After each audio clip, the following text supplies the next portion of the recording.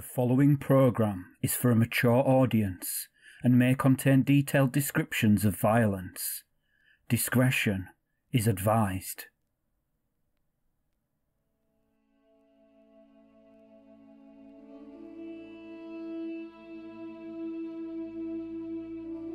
After the great rain of fire, the known world was changed forever.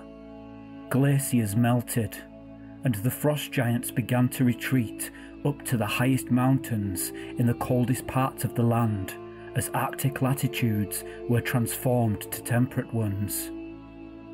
The country was slowly carpeted with forests, rivers and springs. In this age, the land known today as Karameikos did not border the Sea of Dread, but instead the submerged lands extended many miles to the south, well beyond the present-day archipelagos of Lorendi and Minrathad. The time before the cataclysm, the ancient writing of Allura Aetheri.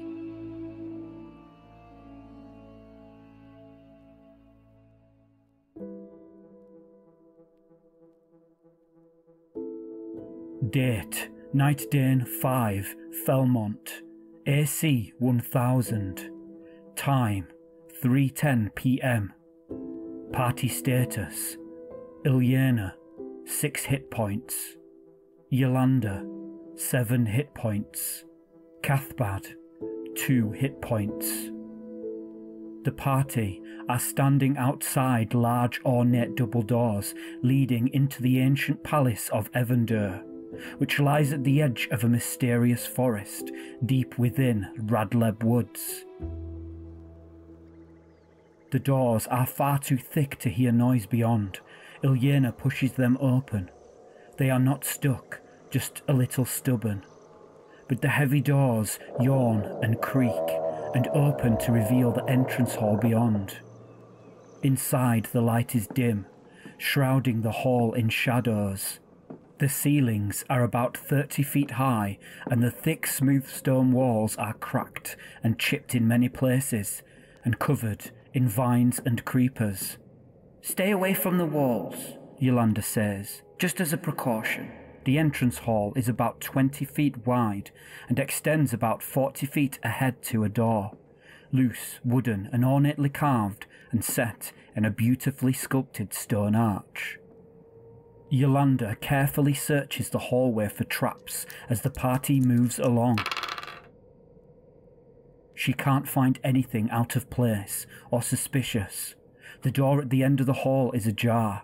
Yolanda attempts to move silently ahead and take a peek around the door. Through the crack in the door, she can see a large throne room. A thick rug lies at the centre of the room, intricately woven with strange runes. On the far side of the room, a tall throne sits upon a raised platform beyond a short set of steps. Upon the throne sits what appears to be an empty suit of armour. Above the suit of armour on the wall, 2 crossed swords hang decoratively. Above the room, suspended from the ceiling, is a large crystal chandelier. The room is empty and deadly silent. The party opens the door fully and crosses the threshold, leaving Bella, the mule, waiting in the entrance hall. As soon as they enter, a deep voice echoes from within the armour. "Speak the password," it commands. I will roll intelligence checks for the party at this point to see if it's likely that any character might be able to react appropriately to this situation. Ilyena fails, Yolanda and Cathbad succeed. "The runes on the carpet," Yolanda points. "I think it's Elvish. I take you by day, by night you take back. None suffer to have me but do from my lack." "What am I?" Cathbad says, translating the elven runes. I will roll intelligence checks again to see if any of the characters can figure out the answer to the riddle. Only Cathbad succeeds. He scratches his temple for a moment. As he does this, the 2 crossed swords suddenly fly off the wall towards the party, and then Cathbad responds. "Time. The answer is time. The swords suddenly fall from the air and clang lifelessly on the ground, and then the suit of armour, as if also possessed, lifts its right arm, opens its hand, and drops an object on the floor with another clang. It's a key.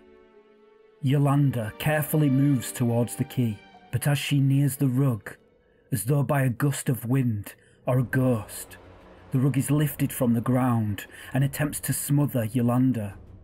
As it lifts into the air, Ilyena and Cathbad notice a small trapdoor underneath. The characters are not surprised. Initiative rolls. Party 2. Possessed Rug 4. The rug tries to wrap itself around Yolanda and smothers her. It needs a 10 to hit. 11. She must make a saving throw versus paralysis to escape. She needs a 13 to save. She rolls a 16 and saves. She manages to fend off the rug. Yolanda backs up 20 feet towards the door. Cathbad does the same, keeping as much distance as he can. But Ilyena moves forward to engage the rug in single combat. Initiative for round 2. The initiative is tied. Yolanda shoots an arrow from a light crossbow she picked up in Riflian. With her dexterity bonus and a further bonus for short range, she needs a 10 to hit. It's 11, rolling 1d6 damage. 1 damage, barely a thread is cut from the rug. Cathbad throws a dagger. He has a -2 penalty for both dexterity and long range. He needs to roll a 14. 15. With a trembling hand due to his lack of combat experience, he somehow does it. Only 1 point of damage is caused. Ilyena takes a swing at the rug with her sword. She needs a 10. 5. Miss. The rug is trying to smother her at the same time as she lunges forward, and at the same time the missile attacks come from Cathbad and Yolanda. The rug smothers her. She fails her saving throw. She takes 3 points of damage. Additionally, as the initiative is simultaneous this round, she will take half the damage caused to the rug while she is in its clutches, so she will take a total of 4 points of damage, reducing her to just 2 hit points. She's almost dead. The characters are in a real pickle here. If they attack the rug, they risk hurting Ilyena, who will absorb half the damage. If Ilyena can't escape, she will be crushed to death within a few rounds. Stay tuned to find out what happens next.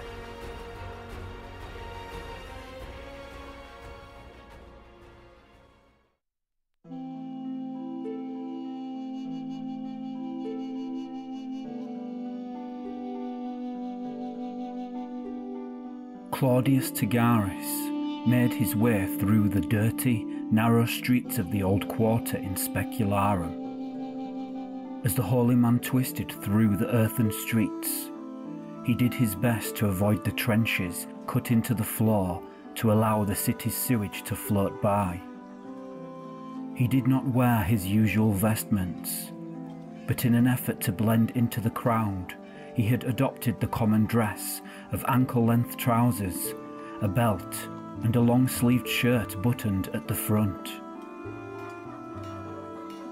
"It's him," a sudden voice sounded through the crowded streets. He's the one." Claudius turned towards the voice, and as the crowd began to disperse, he saw a Traladaran man in his middle years, given away by his broad belt and colourful sash. He was standing with his wife and 2 children. The family looked impoverished. Their clothes and faces were filthy, and their countenances gaunt. The man gestured to his wife and children. "You did this," he accused the cleric. "We're half starved. We've nowhere to sleep." Claudius was lost for words. His mouth moved but no speech formed. His moment of hesitation was interrupted by the impact of a rotten apple exploding on his shoulder.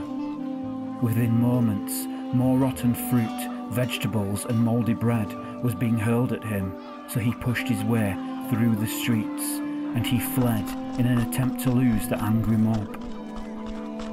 He wound through back alleys, side streets, pushed his way through the crowds, and ducked into a little doorway.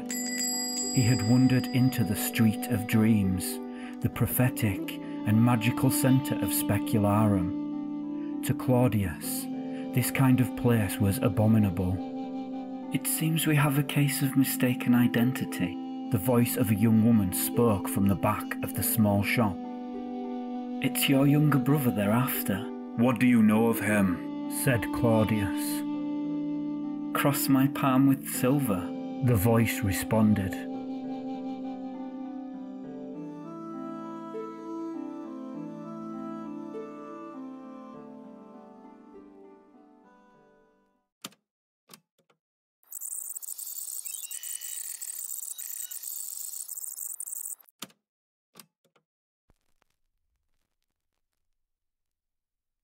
In a group game of D&D, characters often want to search for traps, or listen for noise. In solo games, this is a tricky mechanic, especially if, as a dungeon master, you already have an idea of what lies ahead. This is especially problematic if you are trying to run through a pre-published adventure module by yourself. I have my own simple way of handling such situations.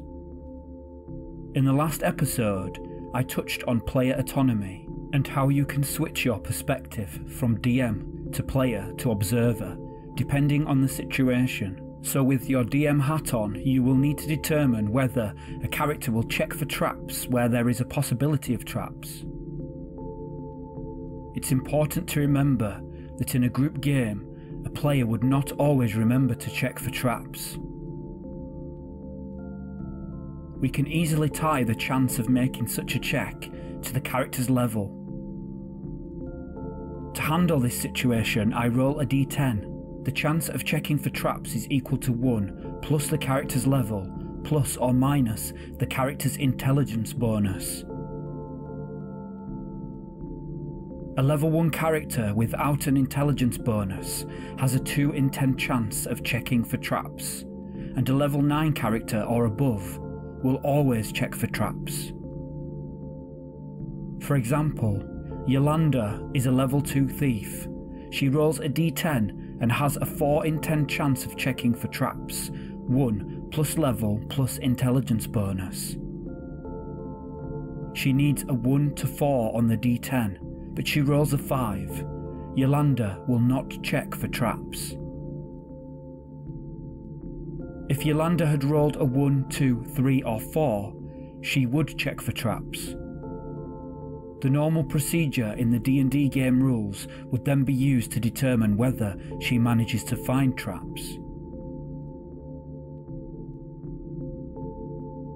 To determine whether a character will listen for noise where there is a possibility of noise, this is much the same as checking for traps. Roll a d10. The chance of listening for noise is equal to 1 plus the character's level, plus or minus the character's intelligence bonus. A level 1 character without an intelligence bonus has a 2 in 10 chance of hearing noise, and a level 9 character or above will always check for noise. To keep the game at a good pace for my listeners, I haven't included these roles in this podcast. Any roles specific to generating the story or deciding how a character behaves are purposely omitted. However, from time to time, I will explain these mechanics to give you an idea of how I do things. If you'd like to know more about how I run my solo games, please visit solodungeoncrawler.blogspot.com or follow me on Twitter at crawlersolo. Now, back to the game.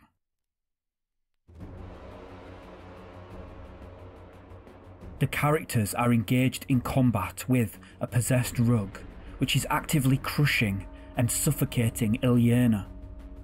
Initiative for round 3. Party 5, Rug 3. Ilyena attempts to make her saving throw. She rolls a 19. She manages to escape the suffocating grasp of the rug. Yolanda tries to shoot the rug with her crossbow again. She rolls a 6 and misses. Cathbad casts a detect magic spell. All magical objects within 60 feet of him glow. The rug, the suit of armour, the swords lying on the ground, and the chandelier in the centre of the room above their heads, which he had barely noticed before. In for the chandelier, he instructs Ilyena and Yolanda. The rug attempts to smother Ilyena again. It rolls a natural 20. Once again, Ilyena must make a saving throw versus paralysis or succumb to the rug once again. Another natural 20. She gracefully swerves away from the encroaching rug. Initiative for round 4. Party 6, Rug 1. Ilyena backs away into the northeast corner of the room next to a large fireplace. Ilyena aims her crossbow at the chandelier and shoots. I will treat the chandelier as AC 10. With bonuses, Yolanda needs a 7 to hit. 19. The chandelier comes crashing down, and as soon as it is severed from the ceiling, the glow of magic in the animated object ceases. The chandelier lands on top of the rug and forces it to the ground, pinning it in place, concealing the trapdoor that was discovered underneath. The party rests and gathers their composure. Ilyena tries to move the chandelier. She can't seem to budge it an inch. No movement, no matter how hard she tries. Cathbad and Yolanda join in, and finally they manage to move the chandelier and lift the now lifeless rug out of the way to reveal the small concealed trapdoor. Yolanda checks the trapdoor for traps. It doesn't seem to be trapped. Ilyena lifts the trapdoor open easily, revealing a space beneath the floor with several piles of coins, moss agate gemstones, and 2 small glass vials containing labelled potions of healing. The potions are labelled with Elven script, which Cathbad translates. The party spends a turn carrying the load out to Bella in the entrance hall. They retrieve 2,000 copper pieces, 1,000 silver pieces, 70 gold pieces, and 12 moss agate gemstones worth 10 gold pieces each. Cathbad and Yolanda take a potion of healing each. Yolanda inspects the key dropped by the suit of armour.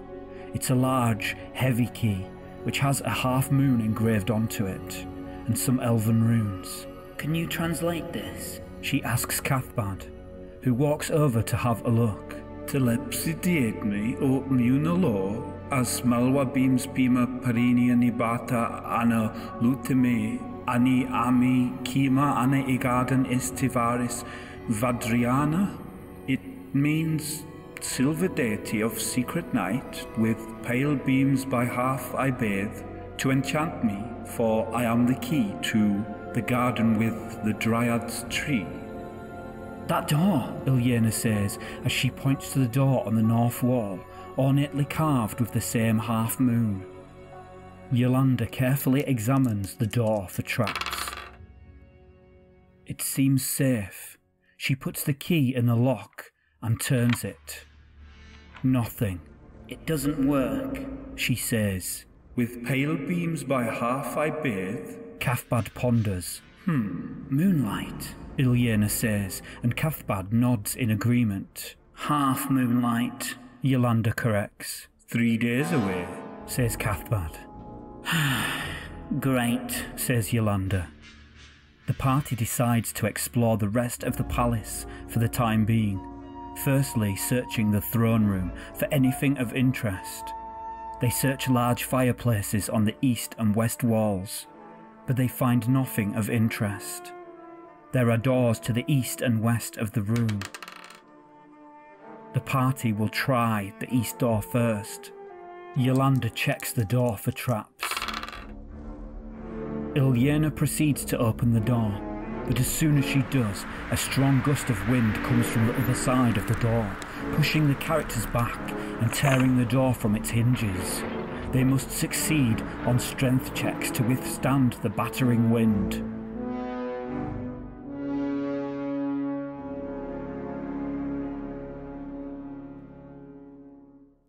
I'm going to take a moment to pause here. If you're familiar with later editions of D&D, you might be wondering why I'm about to roll an ability check instead of a saving throw. The simple answer is that saving throws tied to ability scores don't really exist in BECMI D&D, so I'm using ability checks instead. To perform an ability check, a character rolls 1d20 against the pertinent ability score. If they roll equal to or less than their score, they succeed in the ability check. If they roll higher than their score, they fail. As an alternative, you could opt to use the character's saving throws. Situations that require strength could be replaced with a saving throw versus paralysis, and dexterity with a saving throw versus wands, for example. But I think this approach is a little confusing. With that cleared up, let's get back to the game. Rolling strength checks for the party. They all fail and are pushed back 10 feet and must now perform a dexterity check to stay on their feet. Cathbad manages to sturdy himself with his cane, but Ilyena and Yolanda fall prone and will both take a single hit point of damage. Yolanda is reduced to 6 hit points, Ilyena is reduced to 1. Yolanda offers Ilyena her healing potion. As they lay pinned to the floor, she does her best to pull it out of her backpack and attempts to reach for Ilyena, who is close enough to grab the potion from her. Yolanda will need to succeed on a strength check to keep hold of the potion. She also succeeds. She drinks. She gains 5 hit points. She's now back to her maximum of 6. They are not ready to give up. They face the wind once more. Ilyena and Yolanda must make another strength check to stand up, and if they do, the wind will reduce their movement speed to half, and each turn spent moving, the characters will need to perform a further strength check or be pushed back 10 feet. When they are pushed back, they will need to make a dexterity check or fall prone and take further damage. Will the characters overcome the battering winds? Or are they fighting a losing battle? What is the strange half-moon engraving on the key? Will they survive long enough to uncover its mysteries? Find out next time.